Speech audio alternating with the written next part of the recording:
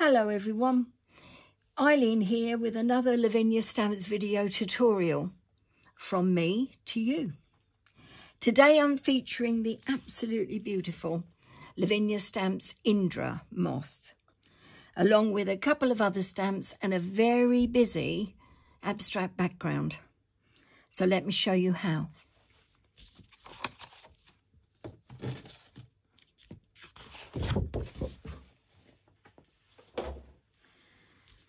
I have some Lavinia Stamps multifarious cardstock in white, and I've cut a square 12.5 centimetres by 12.5 centimetres, a couple of sheets of copy paper and some Elements inks.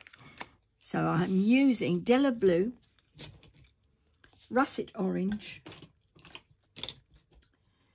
Confetti and Sundance. These are quite inky ink pads, so I'm having to watch the fingers, make a change. I'm also going to be using a couple of other things from the Lavinia Stamps website. Acetate Hill masks and Acetate moon masks. I'm using one of each. You can use whatever size you like moon mask or circle mask, I think they're called on the website. And these hill masks, doesn't matter which one you choose, I'm just using that straight edge. And it's just to apply some ink via a brush to give me a proper abstract background. So starting off with some pink, confetti,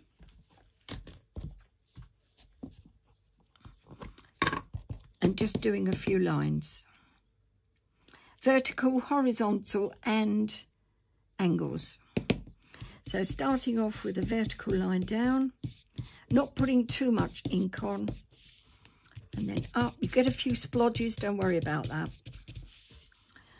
1, 2, and then I have another one here, I think. And then another one here.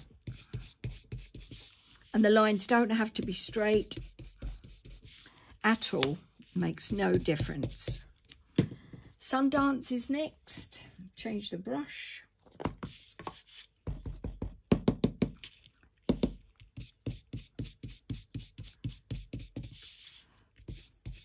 Anywhere you like, any angle you like.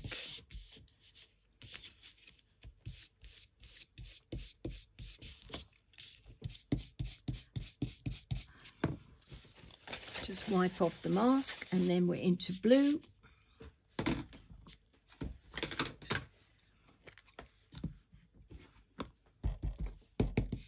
This is very dark, so I want to be careful with this one. Gently does it here.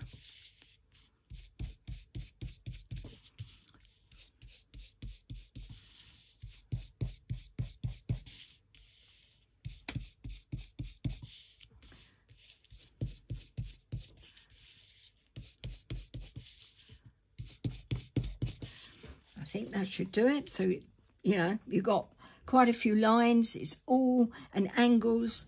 And now I'm going to put in a few curves via the moon or circle mask. Going to start off with Russet Orange.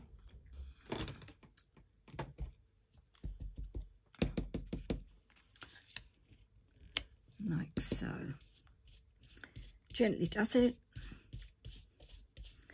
It's quite a strong colour. I want it to be quite bright, but not overpowering. Like that. And I'm going to wipe my moon mask and bring the blue back in here.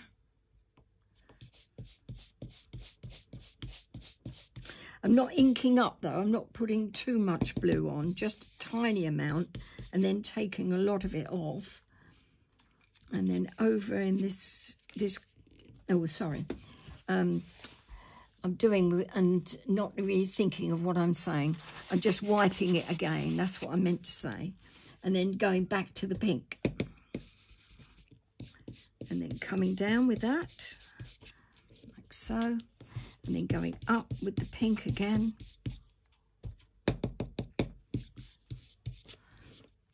Like that. And then I'm going back to the orange, so wiping the moon mask again, back to the orange.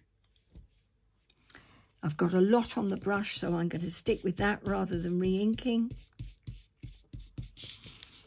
And then over here, again. So I'm just building up a few shapes as you go, quite random. I'm going to put some pink on this area. And again, just using the surplus ink on the brush. There we go. And that should be it, more or less. And a bit more blue. I think I need just a tiny amount of blue here so that we can see there's a blue mask or moon.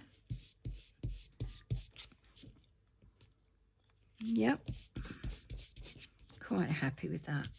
Right, now I'm going to alter it totally by just adding water now and blending some of those shapes together. So let's turn this over and then taking my spray bottle gently but from a distance. Don't saturate the card, but just add enough water and then leave it. Pop it down so it's flat and you'll see that it will start bleaching. I'm just going to give you a close-up so that you can see the action that I'm getting. Can you see? That looks really good in close-up, doesn't it? And you've got all of that bleaching action. And I'm just leaving it and it's still working. I'm not going to touch it. Not going to drip it or anything like that. I'm just going to leave it until I can see that it's finished totally. And it looks as if it's just about finished now. So going back. And then getting kitchen towel, a sheet of kitchen towel. Pop that down. That will stop the bleaching action. These element inks are dye-based, water-based. So they react with water, of course. And I found that they react with water even in a much more dramatic way than distress inks do. So there's obviously properties in the inks that are different. But I really like the look that that gives me. I'm going to dry it off now.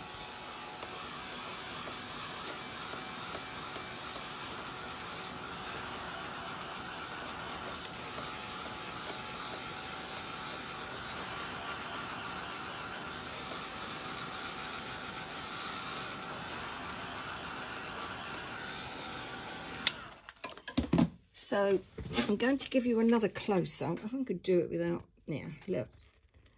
So I've really got some nice texture there. Happy with that. Sorry about the squeaky chair. Okay, background stamp now, just to add a bit more texture. I've got some words here and it's fairy spells.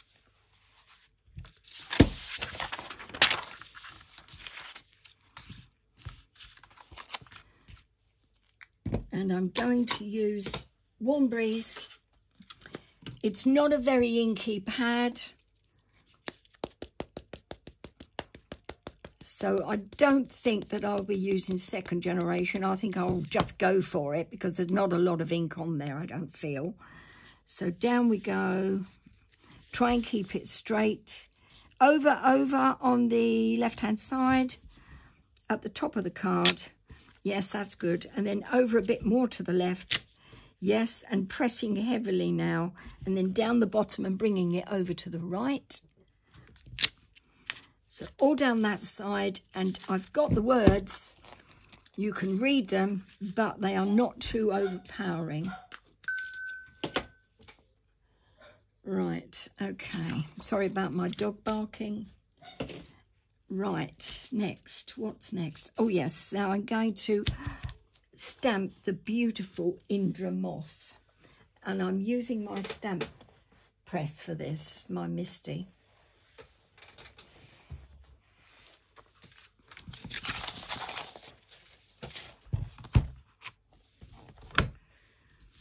Okay, popping in the card.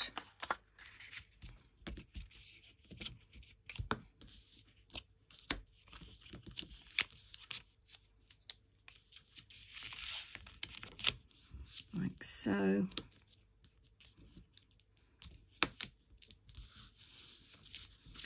I won't be able to go too far over here, I don't think. Let's see what she's like there. I need to swing it round so I can see what I'm doing.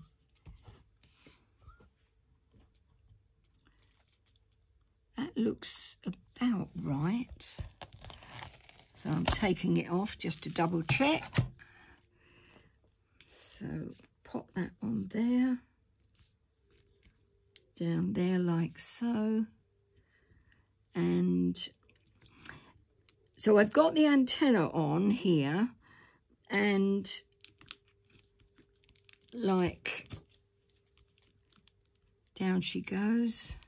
I've got the antenna on, one of them, and the other one is just off, but I've got the bottom part of the moth on and most of the wings. So it's just stamping off a little and then making sure that that's down firmly. And now I'm going to ink up. And I'm using VersaFine Clair Nocturne. And I've re-inked this pad so it's nice and juicy.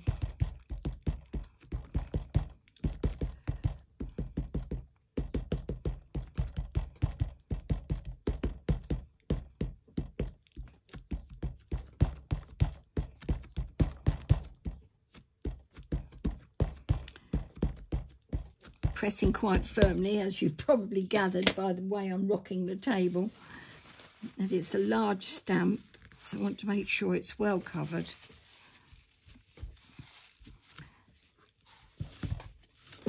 Over we go. Make sure that's in place. Right, fingers crossed, because that cardstock isn't held down very well on this right hand side. There's no magnets there.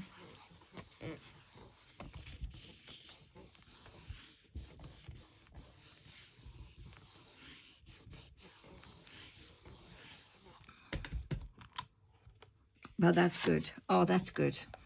Okay. Relief all round. Fine. So I've got a lovely image there. Now I'm going to pop in the words. And my words are: secrets are hidden in the most unlikely places. Drop my stamp pad on the floor, which was useful. There we go. Secrets are hidden in the most unlikely places.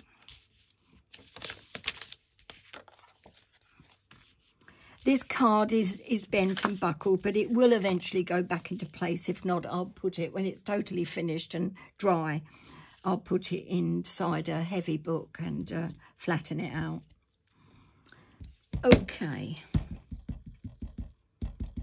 Gently tapping, filling up with the ink. Nocturne again.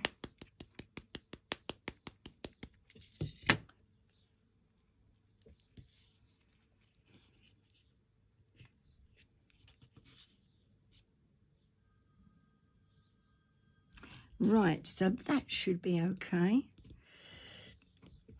And then press down and up. Oh, drop my stamp on it.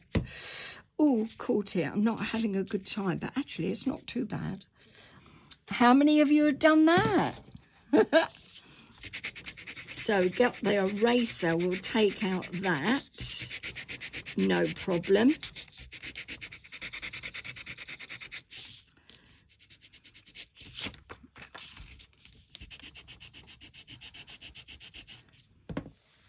Need my brush.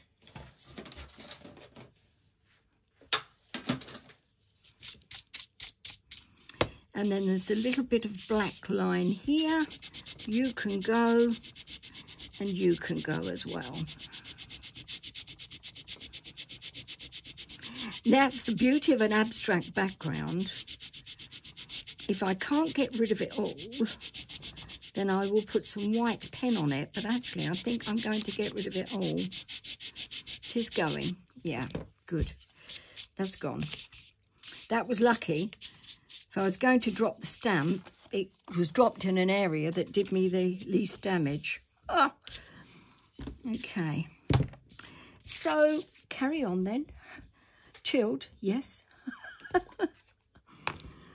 Oh dear. Stars are next. So I've got some lovely little stars from the pound section of the Lavinia site. But again, got to be careful with this. Don't really want to be too heavy-handed with this stamp. Gently put the ink on and gently take it off, because they don't like, this stamp doesn't like to be handled too with too much pressure. So I'm going to pop it down in the middle and up, and then another one here in the middle, press and up, and then another one maybe here in the middle and up. So I'm happy with that. No surplus ink anywhere from what I can see. Big relief all round. And then finally, well, a few more things to do. I don't know why I said finally. I think a relief that all the stamping was done and it isn't too bad. Oh dear. Now, brush. Lavinia Stamp Stencil Brush, love these. And Warm Breeze. Just going to go round the edges, put a bit of colour on. Like so.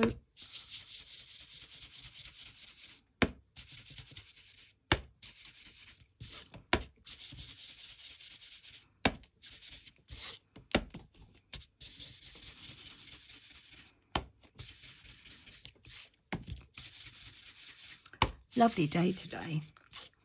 Really gorgeous out there. Warm too. Warm and sunshine. Can't ask for more, can you? Well, winning the lottery might be good.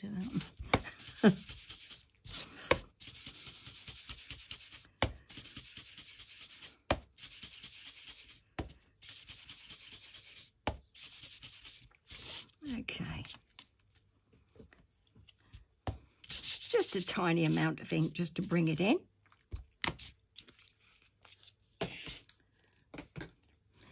I'm going to now colour in the body and use some glossy accents. So this is glossy accents. It's a clear dimensional medium. If you've not used it before, don't shake it. It doesn't like it. I'm also going to use some enamel accents. Similar thing, only it's got this bright white colour. And it looks like enamel when it's dry. And again, they don't like to be shaken either. And a gold pen. And this is a gold sparkle pen, and you'll find this on the Lavinia Stamps website. I'm just doing the head of my moth. And then I'm going to fill in the body as well, right the way through. So talk amongst yourselves for a moment while I do this.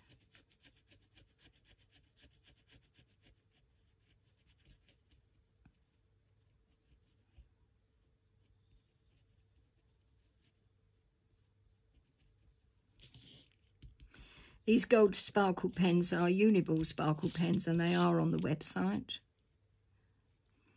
I don't know if Tracy's got many colours on there, but they do all different colours, but the gold one is my favourite.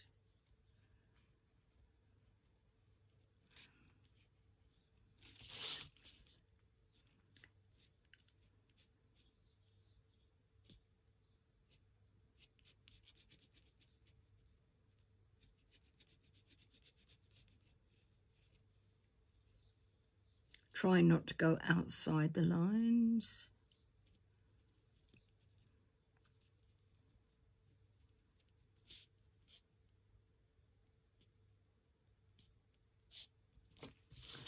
So that's the body. And now for the glossy accents, which if you've got any lines from the pen, you know, it looks a bit scratchy, don't worry, this glossy accents will take all that out and make it look really smooth. Self-leveling this stuff, really clever.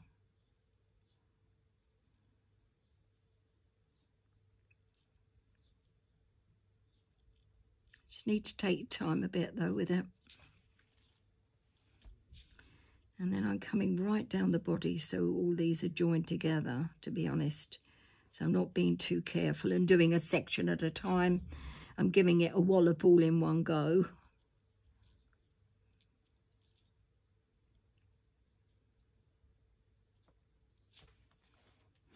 That's looking good. That's looking very good. Right, that's the glossy accents. Now, a few enamel accents, making sure I keep the cards level because I don't want that. Glossy accents will run if you start holding the card up and playing about. So I want some dots here.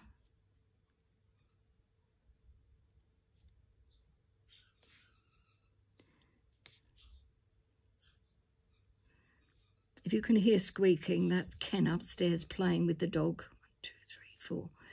She's got this toy and he keeps playing with it. I don't know who gets the enjoyment out of it, whether it's the dog or Ken. I tell you what, you better not make too much noise because I've nearly finished this demonstration now. 1, 2, 3, 4, 5, 6, 7 on that one. And let's see, oh, still holding this down. Oh, so to stop this bit bending, I'm bending this one. I'm in between a rock and a hard place here because enamel accents don't like you to move them either. 3, 4, and let's have another one there, 5. So how many have we got? 1, 2, 3, 4. I need, oh yeah, another 3 here, just 3. 1, 2, 3. Tiny one there. Oh, yeah. Okay. Right, now do I chance putting a line all the way around the outside with my Sharpie? Of course I will. It's one thing I do like to do is to live dangerously. So one there. Trying not to put my fingers anywhere they shouldn't be. And there. Oh, nearly. Oh, I bet you're all going, oh, what a silly woman. Yeah, I am a bit foolhardy, I think. 3. And then 1 there. Okay. Right. Now, I'm running out of time here, so I'm just going to very quickly just say that I'll put that onto another piece of card, and the other size card that I've used is for the layer, and I have it written down here somewhere. Right, 12.5 and 12.5 centimetres for the topper. 15.5 by 15.5 centimetres for the layer that you see in the background. Let me move this on here, and this will flatten out this card, so don't stress. And then the final card, which is here, is 20 centimetres by 20, which is 8 by 8 inches. So, I am taking a risk doing this. Okay, now listen, folks. I hope that you enjoyed that, because some of it I did, some of it I thought, ooh, a bit stressful. So I will say, thank goodness I finished that. I loved every minute, and I'll see you again soon. I'm sorry this isn't flat, but I know that you'll forgive me. So listen, take care, you all. and I'll be back soon. Bye for now. Thanks for looking, and thank you for your lovely comments. Bye-bye.